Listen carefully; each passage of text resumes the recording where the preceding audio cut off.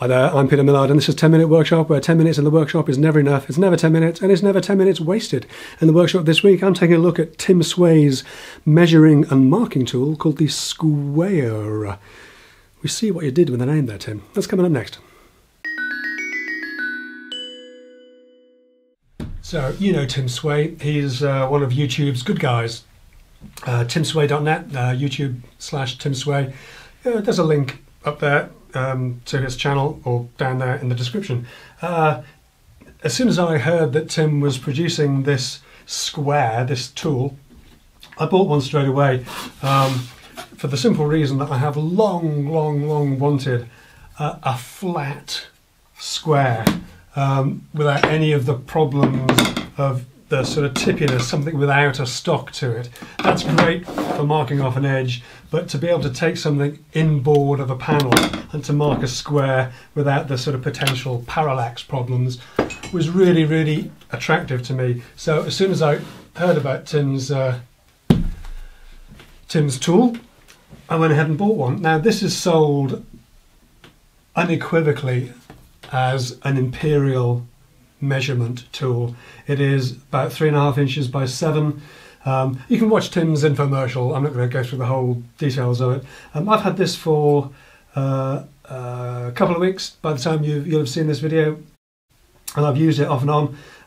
It hangs off a screw on my shelf here, along with many other squares and tools and things, and I found it to be incredibly useful for marking out. For measuring, well, not so much, because obviously it's imperial, that's not a complaint. I bought an imperial tool as a marking out device, and it works really well for that. However, I also added my voice to that clamour, to the clamour of requests for a metric version. Now, Tim's made a couple of hundred of these, and they're laser cut in a batch. I have number 148. Lovingly hand signed by Tim. Now I don't know if Tim's going to re-sign these when that wears off, when the Sharpie goes away.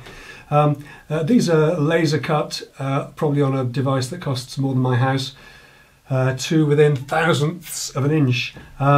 So to produce a metric version, obviously it's not just a question of slapping a different set of scales on there.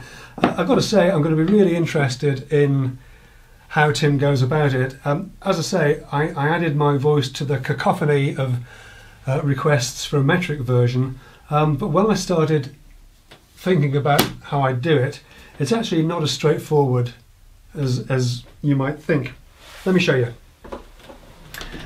With the square as it is, you've got little holes along it, and these are a 1/4 inch, 1/2 inch, 3/4, an inch, and also 3/8, 5/8, 7/8.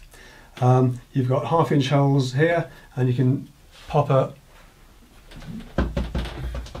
awl in there and scribe a circle reasonably accurately with it, and there every 1/2 inch. For a metric version, what do you do? I mean, these are going to have metric scales on them, so that'll be 5, 10, 15, 20, 25 millimeters. But the material we use is 6, 9, 12, 15, 18, 22 and 25 millimeters thick. Where do you put these little holes? Well, if you put them in the material thickness, then they're not going to line up with the scales properly, and they'll be quite hard to place correctly.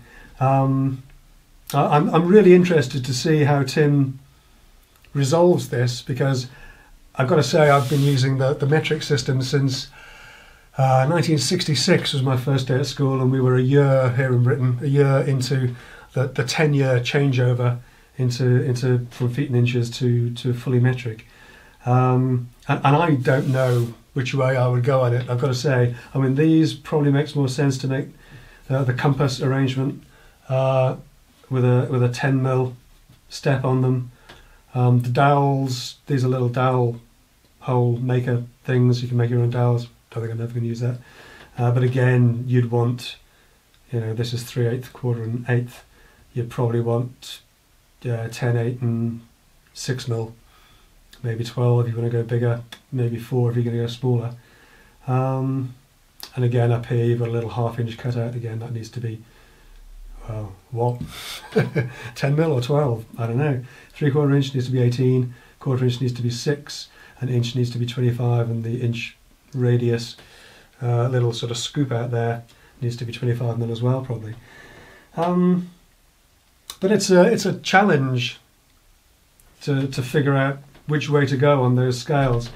I mean, the nice, neat, tidy, orderly side of me wants these to be 5, 10, 15, 20, 25 mil.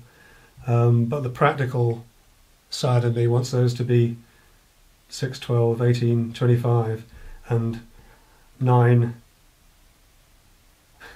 15, and 22. Yeah, I had to think about it. So very, very interested in how Tim's going to go with that. But since I've had it, I've used it for all kinds of things. I haven't really, again, it does all manner of clever stuff. You can use it as a scraper. Haven't really done that. Don't really do a lot of scraping. The compass is really useful, even though it's arranged in imperial measurements. Most of the time I'm not really scribing a circle or a corner that needs to be that accurate. It's just about sort of rounding a corner over. So instead of scrabbling around for a roll of tape or pot of paint or something to get a corner, you can actually just sort of line this up with whatever works for you to get that right sort of radius on it. Tim sells these for $29.99 in the US.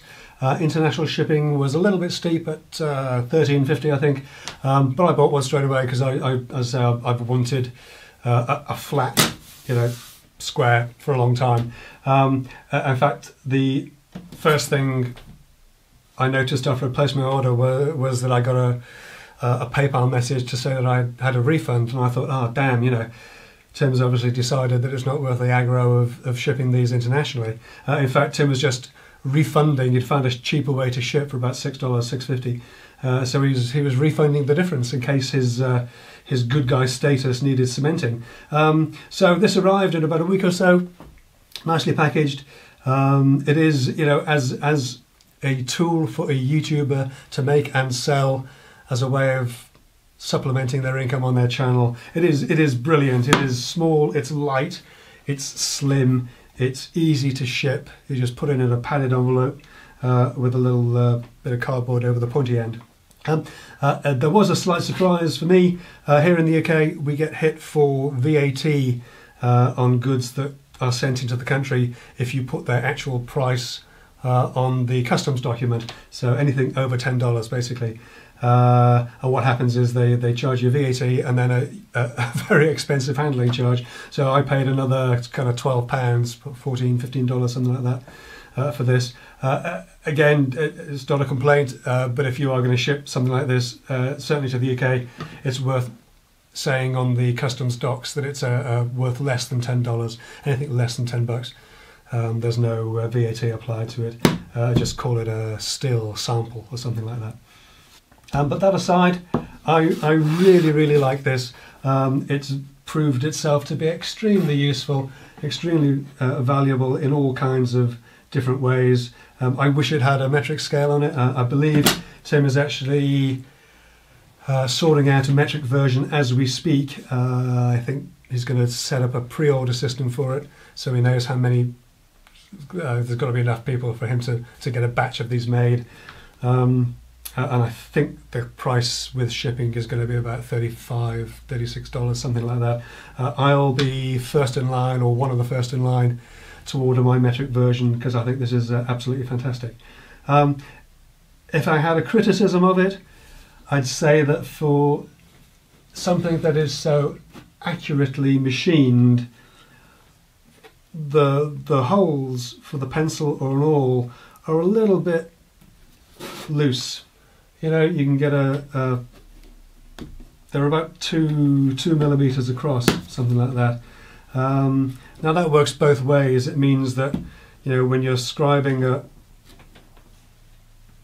a circle or a curve, you can actually get two different measurements, but you can see that's just the inside and the outside. So you know, you need to be quite careful about how accurate you want it to be, and maybe if you're scribing a curve and it needs to be that accurate, then this ain't the tool for the job. You know, that's fine, I guess. If you need something to be that accurate, then you probably use a pair of compasses or a you know, dividers or something. But really, that's about the only criticism of it that I found. Plus, obviously, you know, metric scales would be useful. It's been hanging on a hook, on a screw in my shelf there above the workbench here for, you know, as long as I've had it, the last couple of weeks. I've found myself reaching for it very regularly. It's not, of course, the only square that you'll need. You know, how could it be? But goodness, I'm really glad I've got it. And as I say, I'll be, if not first in line, then one of the first when it comes to pre-ordering the metric version, because it's very, very useful. So that's it in the workshop this week for this quick review of the SqWAYre. Great piece of kit. I really like mine and cannot wait to get the metric version. Check out timsway.net for details on how to order one of these if you haven't already done so, and keep an eye on Tim's website as well for details of how to pre-order the metric version. A few more details to square away, I believe, on that before that goes live. But hopefully that'll be up in time for us to get our orders in, so we'll get these shipped for Christmas and the holiday season. Great gift idea to yourself, if to nobody else. Thanks for watching. Hope you enjoyed it.